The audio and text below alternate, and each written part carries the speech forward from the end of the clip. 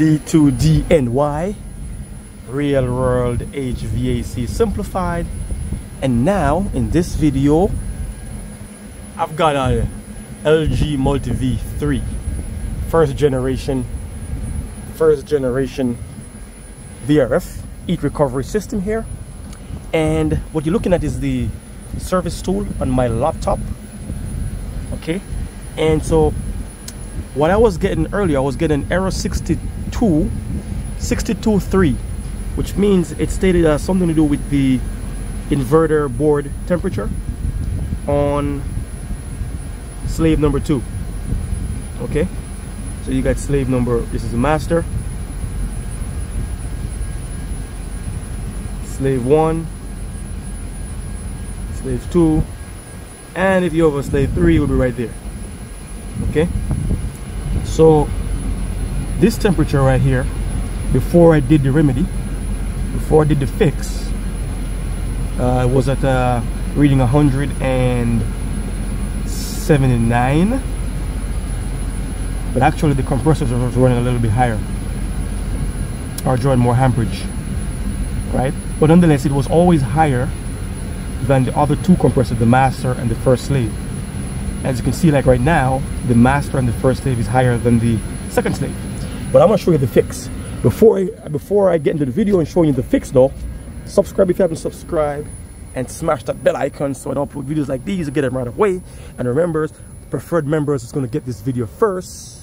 Become a preferred member today, so when I upload videos, you get them right away. Like, you'll be the first to get them. And then you can always comment, write a comment, and I'll answer your comment like within, like, instantly.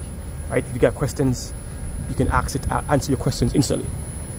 So what you're looking at here, this is the control section. It's currently live. As you can see, there's light flashing, so I don't want to put my hand anywhere near in there. Get electrocuted on the video. All right. So here is the inverter board right here. That's the inverter board. Let me zoom in on that. That's the inverter board right there. Let me zoom in on that. And the problem lies, what I found, there is 2 screws that attach the diodes or the rectifiers. I don't know if I'm saying the correct term. If you're an LG expert, you can comment and say, am I calling it the right thing? There's a little block piece which you have to use some thermal paste and attach that to the heat sink on the other side. I'm going to show you the heat sink in a moment. But there's 2 screws. There's one right there. Zoom in.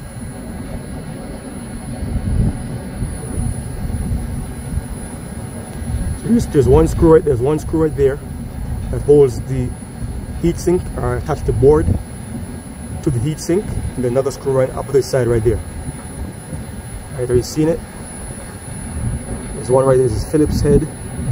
You can also use a flat as well. It goes both ways.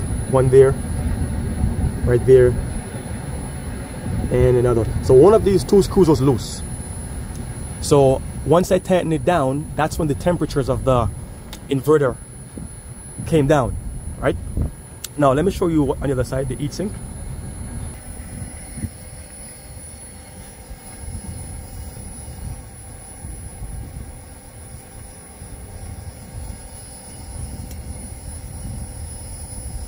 Here you go.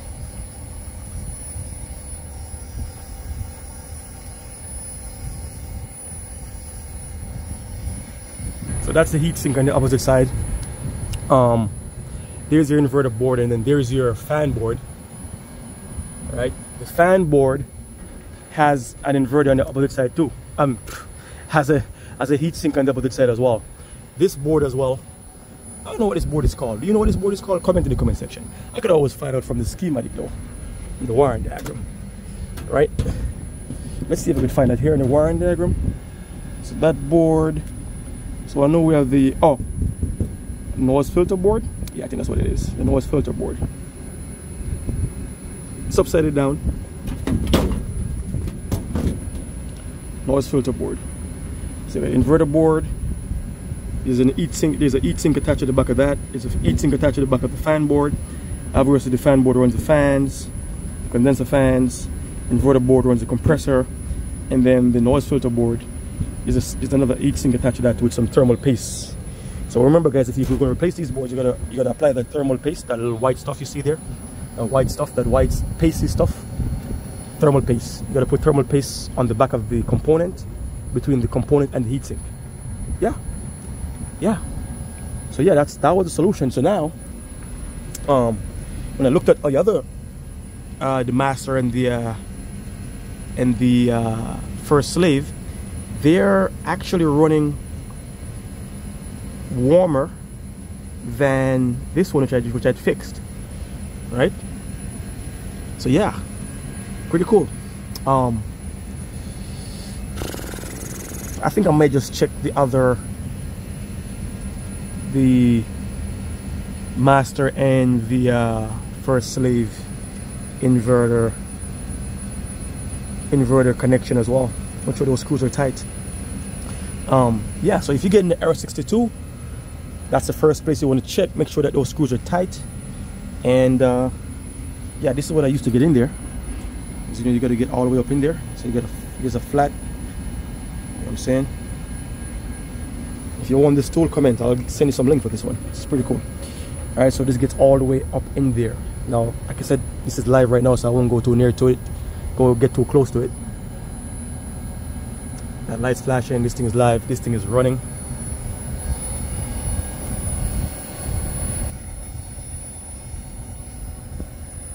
And you can see the heat sinks again. Right? So there's one right there. Another one over there for the fan. Or for the noise filter board. So you got 3 of them back there.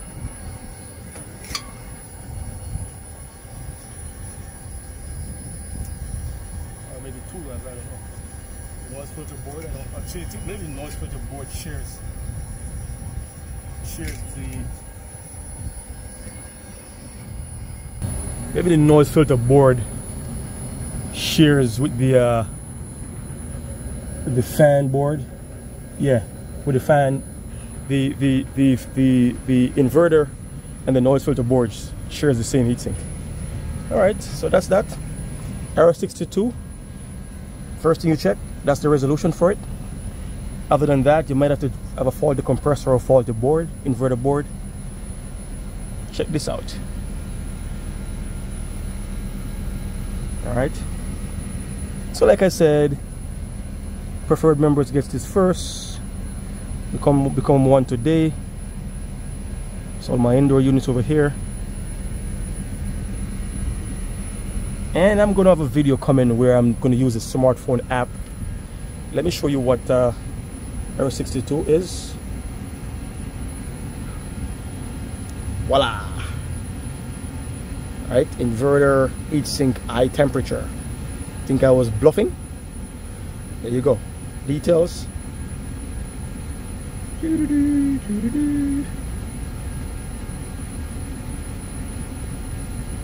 All right.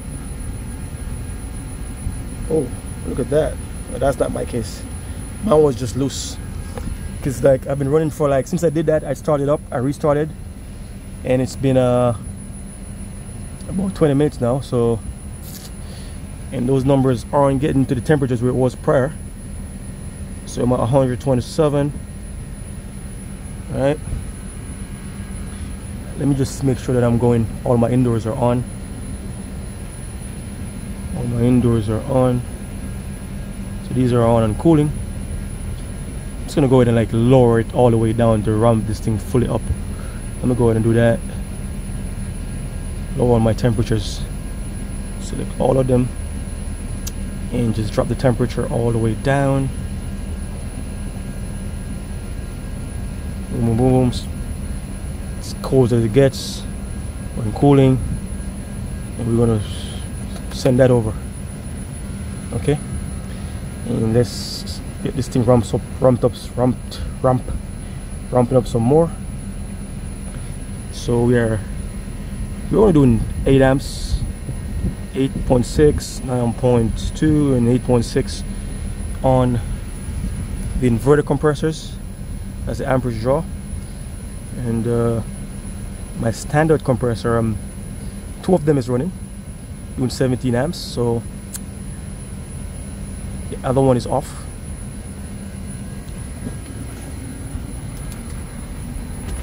So this is a standard compressor right here, the first compressor, and then the second one over there, back there, is the inverter compressor. the one with the green tag. See, there's the green in the tag. So green in the tag. Green in the tag, that's the inverter compressor. Right, and then the one just black and white and the tag, that's the standard. Regular contactor. Right there. It's a regular contactor. That runs the standard and it's not energized right now, as you can see. It's not energized, it's not in. If I push this in right now, the compressor will start. Okay? Alright, so I'm gonna close this video off. That's what it was about. Like I said, I have another video coming where I'm gonna use the app to connect. Now there's an error because I got one of the indoor units off. Error 53. Alright, 53. It's saying that, let me show you what it is. 53. Okay, indoor unit communication error. So that's there because I have one of my indoor unit powered down. Currently doing some repairs, so that's that. I'm closing this video off right now, guys. Comment, questions, leave it in the comment section.